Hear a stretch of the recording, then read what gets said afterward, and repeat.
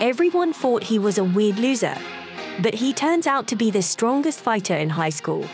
Sakura Haruka has a weird hair color and different colored eyes. Because of this, he has been discriminated against and feared by everyone. However, no one could dare to bully him because he is extremely good at fighting. He loves the strong and has no interest whatsoever in the weak, but the weak who pretend to be strong, disgusting. Fed up with the constant hate he receives, he decides to change schools and go to another town. He takes admission to Furin High School, notorious for having the strongest fighters in all of Japan, and aims to reach the top there. Hi, I'm Unruly Anime.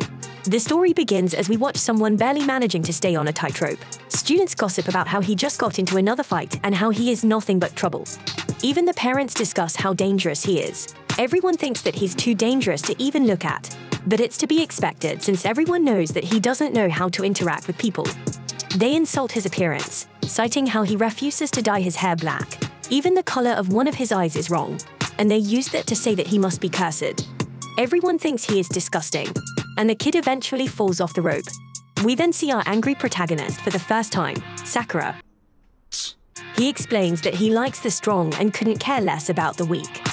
Nearby, some guys harass a girl and wonder if she wants to go do something. She would like to bash some eggs over their heads, but that would just be a waste of good eggs. The guy warns her not to act so stuck up, and he keeps her from leaving. Sakura then explains that what he hates the most are weak people who think they are strong. Sakura interferes with the gang of harassers and tells them that it's too early to be acting so lame. The leader tries to attack Sakura, but unfortunately, he is one of the types that Sakura hates the most.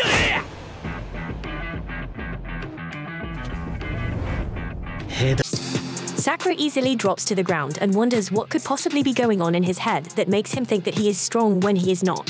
Sakura demands that they drill his name and face into their brains so that they can tell all the weak people they know to run away from him when they see him. Sakura is some kind of psychopath, as he also wants them to know his name so that they can tell all the strong people how to find him. He declares that he is Sakura Sakura from Furin High School. Sakura leaves these jerks, but the girl stops him to say thank you. Sakura is confused and wonders if she is talking to him. She confirms that she was, and Sakura makes it very clear that he actually didn't do that to save her. She only beat those guys up because they annoyed him. Sakura declines her offer to eat something, but she ends up feeding him anyway. She can tell that he isn't from this town, and it's pretty rare for anyone to come visit.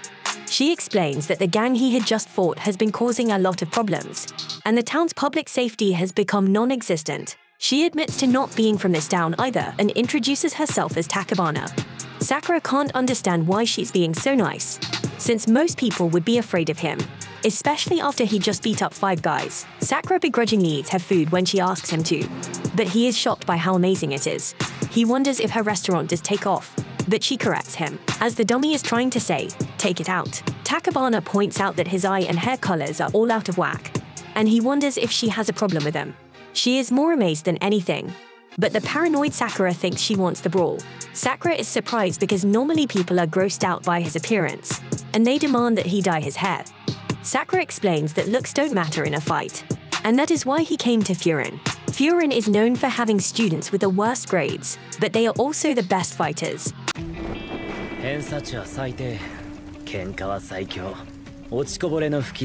They are the people that slip through the cracks at other schools and end up at Furin. Hero Fraction brawls every day to decide who is on top. Their dedication to fighting is so strong that they even fight on holidays, and Sokka is determined to become the top dog. Takabana points out that this is aiming pretty high, but Sakura reveals that the reality is that he is just as dumb as a brick, and fighting is all he knows. To him, nothing sounds better than fighting to be number 1, and this place is perfect for him. It soon becomes clear to Takabana while he's in uniform already, when school doesn't even start until tomorrow. It's because he's excited. The embarrassed Sakura explains that he just moved, so he didn't have anything else to wear. But she just teases him more. Our boy Sakura resorts to fighting, as always, and demands that they take this argument outside.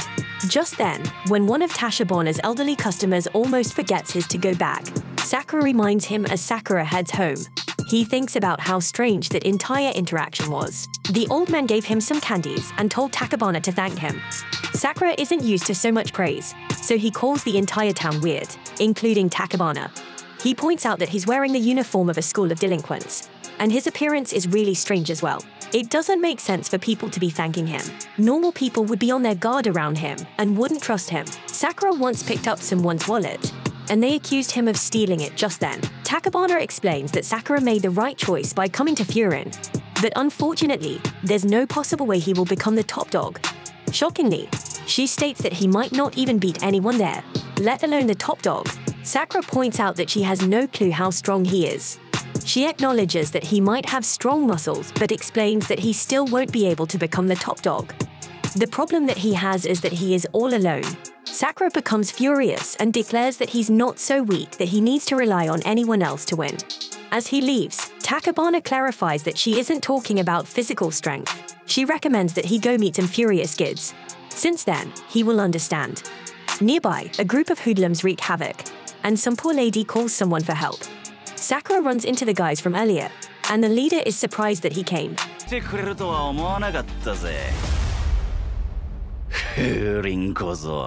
He calls our boy furious trash, but Sakura just tries to ignore him.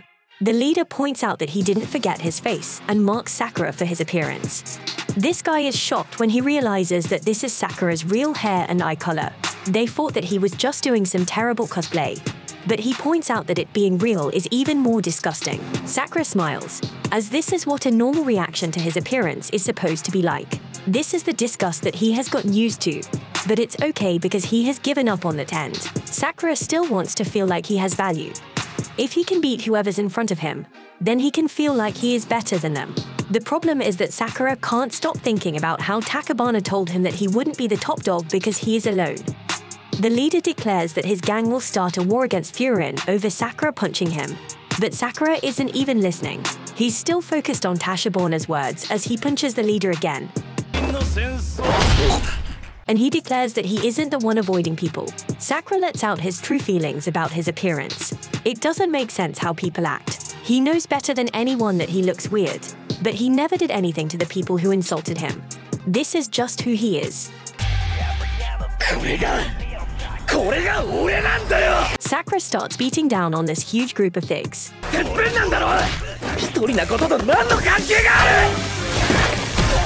In his mind, as long as he is the strongest and the best fighter, he will be the top dog. Being alone has nothing to do with it. The gang tries to attack him all at once, but it's no use as Sokka is far more skilled than them. Sakura instantly takes on any opponent that comes near him, and the fight is somehow heavily one-sided even though Sakura is outnumbered.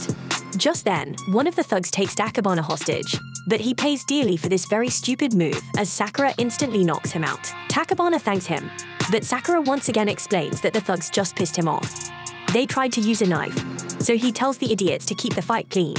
One guy tries to sneak up on him, but he just ends up learning a valuable lesson. Sakura fights off even more of them, but he is hindered by having to stay in one place to defend Takabana. He wonders why he's defending her in the first place, and he reminds himself that helping others never ends well. Still, Sakura continues to defend her, but eventually one of the thugs uses the knife to cut his leg. Sakura is in a really bad spot now and thinks about how this is why he doesn't defend people. He once again questions why he decided to help her and prepares to take a bat right to his skull. Just then, someone stops the attack.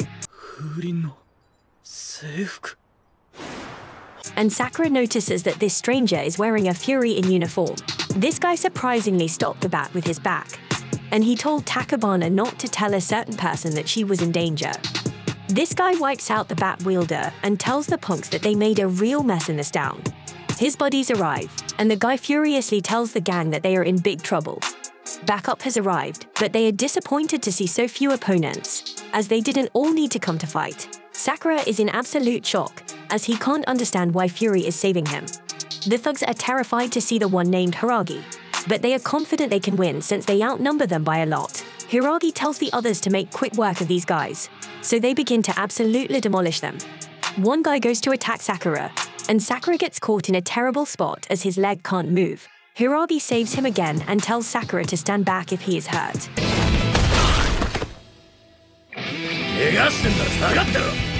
Sakura furiously points out that he is not his boss and explains that the thugs were his to fight. Hiragi just tells him to stop moving around since it makes it harder for them to protect him. Sakura is completely shocked, and he looks around to find that the people of the town are cheering on the Furin guys. Sakura, I can't believe what he is hearing. And Takabana reminds him about how she said that the town's public safety was nearly non-existent. However, this was only true up until 2 years ago. That all changed, and it was all thanks to the students of Furin. The first thing they did was put a notice board at the town's entrance. It states that if someone brings trouble to their town by harming people or property, they will be the ones to purge them, no matter who they are. Takabana explains that somewhere along the line, the townspeople gave the Furin students a new name because they fight to protect the town. They are known as the Towns, and both have a urine shield called a windbreaker. After the fight, all the townspeople came out to thank the boys. Although they used to be known as low-grade hoodlums, the Furin students are now well-respected in the community. However, they still fight quite a bit. They are beloved by everyone, but most importantly, they are needed. Sakura is shocked at how different this town is. Since the fighters are treated like heroes, they have the appearance of thugs, and they even fight all the time. But no one is afraid of them. Sakura is overwhelmed with emotion, and he is shocked when the townspeople tell him that he did a great job holding on his own. Some little old lady even offers to treat his wound, but Sakura can't take all the kindness and demands that they all stop. Takabana calmly begins to tend to his wound and reminds him that she said that he was alone. However, she explains that she could tell right away that he wasn't choosing to be. She can't figure him out completely, but she explains that the people of this town need his strength. Sakura can't handle everything that's happening, and he declares that he doesn't need anyone and doesn't get involved. Takabana is quick to point out, though, that his actions say something different. He reminded the old man about his bag, and he also fought hard to protect her. Takabana points out that he actually hasn't given up on people, and he doesn't have to. At the very least, she declares that she won't turn her back on him, so she asks that he turn towards her as well. Takabana is sure that this will be the way he can become who he wants to be. Sakura still has a hard time accepting it all, and he makes a mad dash towards the others. He leaps into the air and points out how the delinquents seem to be playing hero now. He admits that all this stuff about being the town shield sounds really cool, and he absolutely destroys the gang leader that was terrorizing the town. Everyone watches in shock, and Sakura wonders if people really stick by him there. We then learn that this is the story about how a low-grade pariah who only knew how to fight became the town hero. I appreciate you viewing my anime recap, Unruly Family. Please let me know what you think about Windbreaker by liking, sharing, subscribing, and leaving a comment.